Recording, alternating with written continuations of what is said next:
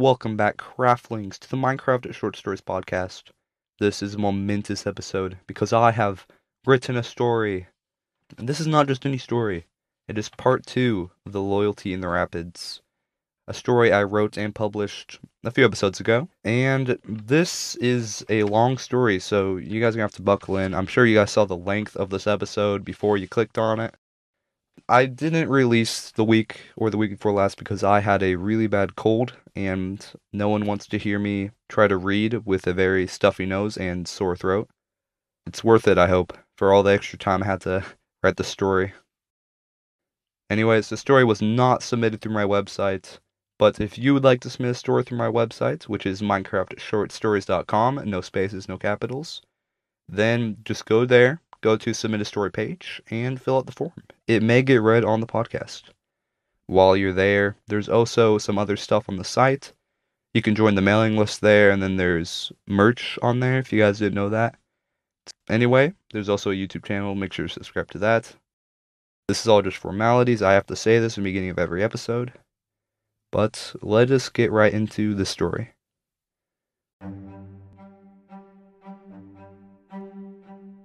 The Loyalty in the Rapids, Part 2. After all Jason's troubles, he thought the trident would be more interesting. Not to say that Jason didn't find it glorious to be able to hold such a weapon in his hand, but it seemed the same as all the other descriptions of tridents he had heard or read about, except for the fact that it was glowing softly with enchantment. He lay catching his breath on the riverbank in the shade of a birch tree. The sun shone brightly, and he somehow felt both sweaty and cold from his dunk. As he lay his head against the white and black dapple trunk, he had a pristine view of the result of the scuffle on his armor. Jason moaned. "What was I thinking?" he exclaimed. "All the weeks you spent gathering materials, digging at places to sleep in, and fending off mobs. Why did I risk it all now?" He wasn't afraid of being killed. He hadn't experienced it yet, but some of the more veteran players in his village said it was painless. They described it, saying it was like there's no place for them to go, that their only option was to come back.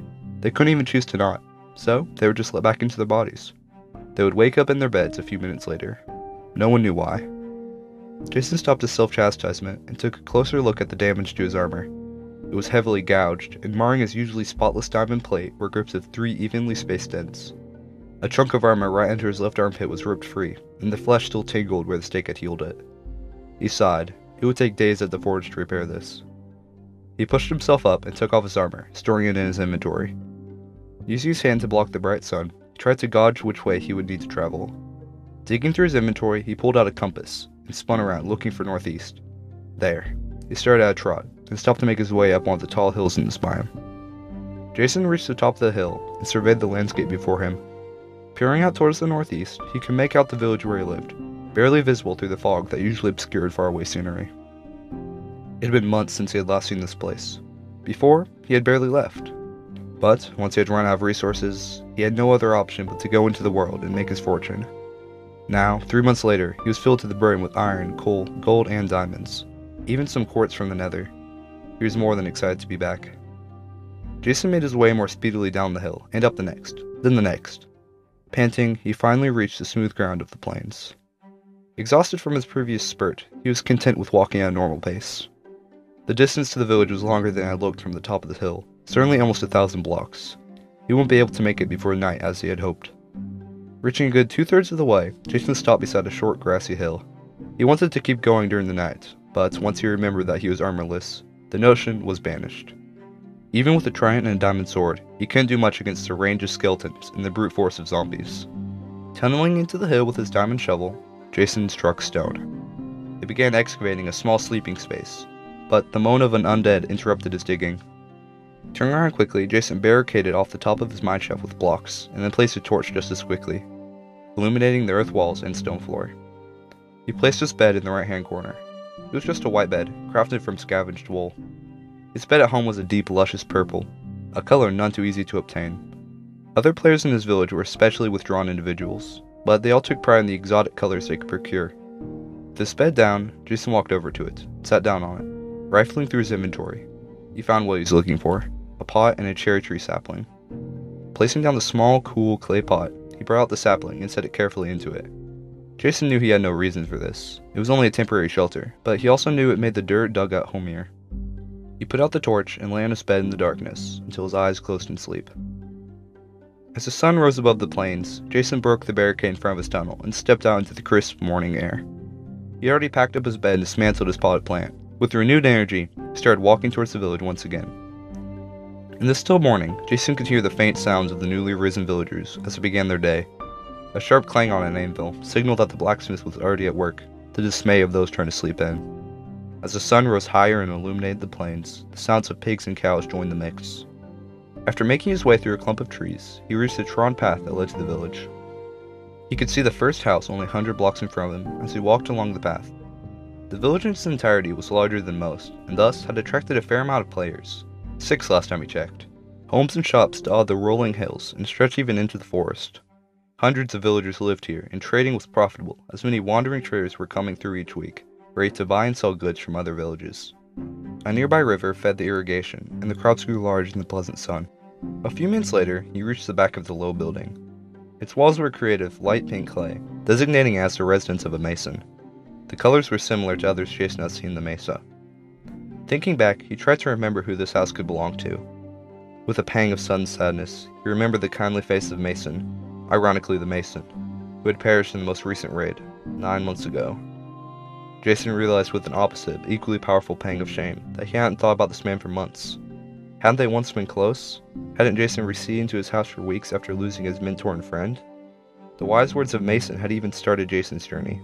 Staying in safety allows lethargy, coming into danger allows adventure. And Jason trusted him on that. He knew that in the villager's youth he had battled some of the fiercest foes on his journeys. Wither skeletons and strays, even guardians. In some villages, he was even semi-famous for being the only villager in the entire northern plains to vanquish an elder guardian. Usually, only players risked it. Villagers could die by wounds or starvation like any other mob. As Jason sat reminiscing, his back against the cool clay, he was disturbed by a voice hailing him. "Jason, Jason!" A young villager in his teens rushed up the path towards him, a large grin on his face. Jason smiled and propped himself up. It was Barney, one of the farmer's apprentices. In his time not taken up by work, Jason had been giving Barney some free sword lessons. The young apprentice was certainly not naturally gifted, but he was determined. Barney reached Jason and gave him an awkward, short hug, grinning broadly. Jason didn't like physical touch much, but he suffered it. "You're back. Did you beat the Wither? Perhaps take a piglin's hoard of gold?" Barney rubbed his hands together, his eyes glistening with the thoughts of adventure. Sometimes Jason wished Barney was able to go out and maybe accomplish some of the things he dreamed about. But villager heroes like Mason were few and far between for a reason. Although a villager learning to wield a sword was not frowned upon, it was rare. "I've indeed returned, apprentice, though perhaps with not such great tales. I did slay some ores quite viciously though, and raided the hoard of an abandoned outpost." Jason indicated to the large, barely used crossbow peeking out of a satchel, which he had set upon a nearby stone. Barney's eyes opened wide as he opened the satchel and gazed at the diamonds, gold, iron, and emeralds peeking out. "Surely this is more than enough to buy this entire village, Swordmaster." Barney liked to use Swordmaster to refer to Jason, as it reflected the term used by apprentices when they formally studied swordsmanship. In turn, Jason referred to Barney as apprentice. "How is there this much ore in even an entire biome?" Barney exclaimed, raking through the inventory with his fingers. Jason chuckled. "There isn't nearly as much as you think, apprentice. I could barely afford a forge, if I wanted one, let alone a whole village. It took a long time and effort, but riches are not so hard to come by if you work for it." Here, Jason employed another of Mason's teachings. Barney replaced the flap on the satchel and handed it back to Jason. The young man looked about ready to rush out of the village and begin a journey of his own. Quickly, Jason pulled an iron sword out of his inventory and handed it hilt first to Barney, who took it, surprised. "Let's see how well your swordsmanship fared while I was away. Did you practice like you were instructed, or did you let it grow lax?"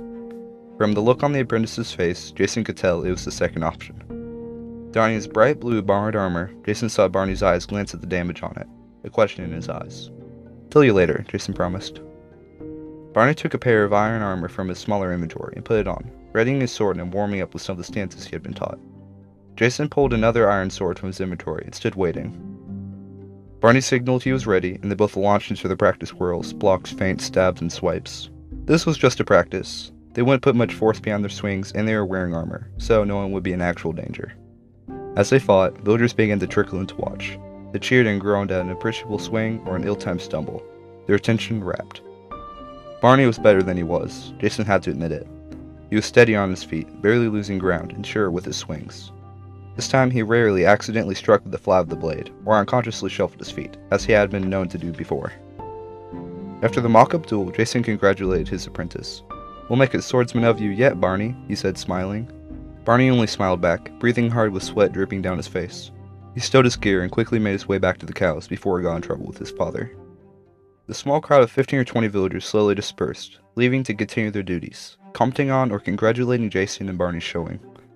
One of the last to leave was the librarian, Thomas. Just the villager Jason wanted to see. He, if any, would know about the trident. Jason took the long prismarine trident out of his inventory, the enchantment casting purple glimmers all over his armor, and strode towards the librarian. The old villager smiled at him as he approached. Then he stared, jaw slightly agape. "Wonder of wonders," Thomas exclaimed. "It's been so long since I've seen one of these, not held in the hand of a faraway king, or secured by the undead." Jason had reached the librarian's side, and he handed over the trident to the eager librarian. The elderly villager peered at it, eyes squinted. He seemed 20 years younger. Suddenly, Thomas pointed at a spot on one of the sides right beneath where the prongs began.